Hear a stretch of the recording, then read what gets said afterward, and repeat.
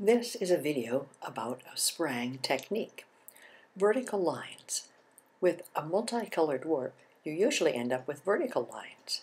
So now, how do you make those lines move diagonally across the cloth? If you knew how to do this, there are all kinds of other patterns possible. Let's consider these two hats. They each started out as almost identical warps. The one on the left has got vertical lines. The one on the right has those lines moving diagonally. How do we do this?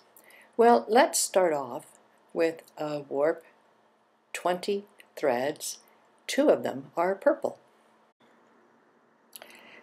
Now, working interlinking sprang, we begin by crossing the threads in pairs. You pick up a back thread, bring a front thread to the back, all the way across the row, and these threads twist around each other.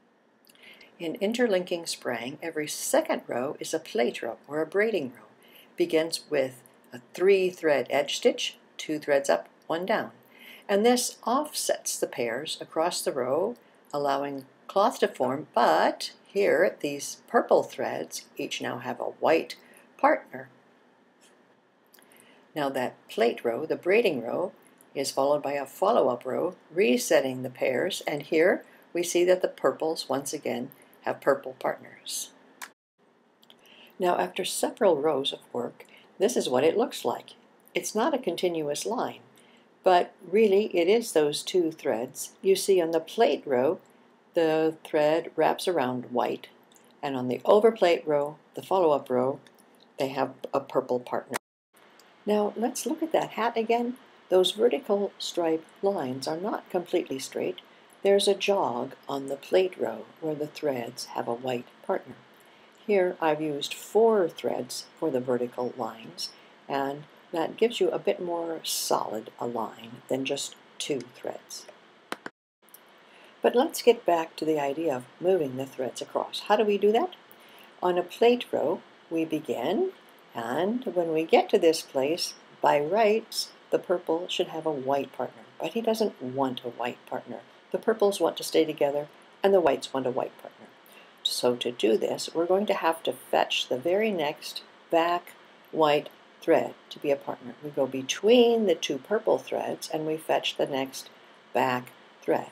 We bring it across, and now it's available to be the partner with this white thread. Then the 2 purples twist around each other, and this is the twining stitch.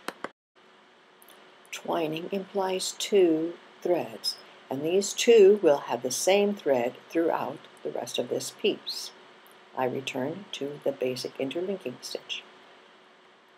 Now on the next row, what happens? Once again, we've got 1 thread, a white thread that risks having a purple one. No, he wants a white partner. We have to reach between the 2 purples to find the back thread to be the partner to this white front thread. The 2 purples twist back to front around each other, and we work to finish the row. Now after several rows, we can see we've got a diagonal line, and it's worked its way to the left side. Perhaps at this point we should talk about moving the other direction. How do we do that? You can make the change of direction on a plait row or overplait row. Doesn't matter. The deal is when you get to this last white thread, the white thread is going to have to wait while we work the purple threads in pairs. So I do this by taking that white thread and I put it into what I call reserve position between index and middle finger. Then I work the 2 purple threads, pick up the back, put the front down, moving them in the pair to the right. That white thread that traveled across is technically a front thread. I put it back in the front position, and then I do regular interlinking stitches for the rest of the row.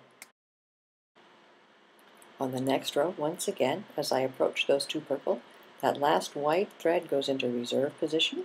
I cross the 2 purple threads. I bring the white thread out of reserve back to the front, and it finds its back partner. And I finish with regular interlinking stitches. After several rows, this is what it looks like. And because it's sprang, I've got a mirror image down here, the threads moving the opposite direction down below.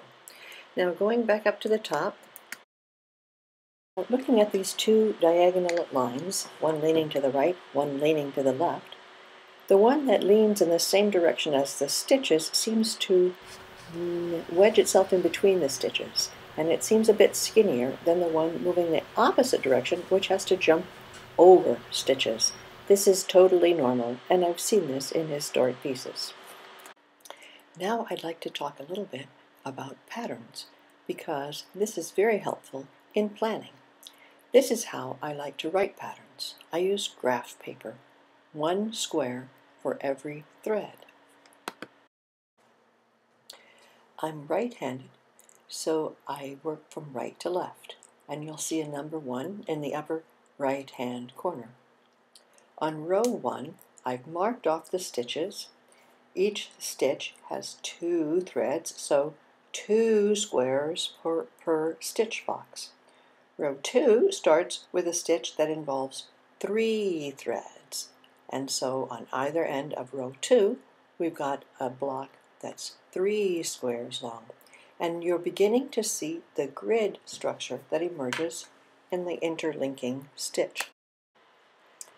I find it's easier if I color code these edge stitches. So I indicate the right edge stitch with blue and the left edge stitch is green. Now yes, it doesn't say if it's 2 up or 2 down, but it's assuming a bit of knowledge. And in this manner, these patterns read equally well for S twist and Z twist. So here is a pattern for that vertical stripe. I've got 20 squares, and they are grouped together on the first row as groups of 2, or those pairs of stitches across the first row. The second row, starting on the right-hand side with a blue square, that 3-thread edge stitch, you can see how those 2 purple stitches each have a white partner on the plate row, the braiding row, and they have the purple partner on the overplate or the follow-up rows. Now the point of telling you all that is to show you how I would write out the pattern for those diagonal lines. You see here the purple squares move 1 square at a time over towards the left, and then they begin moving 1 square over to the right. This is how I would plan this out. It's very handy because if you're new at this, not quite sure, then you can count the number of squares across the row to be sure of the number of stitches that you need to make before or after you encounter these purple threads that move, and are they moving to the right or moving to the left. So let's go back to those hats that we looked at the beginning, and I'm hoping, looking at that hat on the right, that you now feel confident you know how to move these lines to the right and to the left. Okay, what happens when they meet and they cross? That's another video. That video is SprangTwining 2.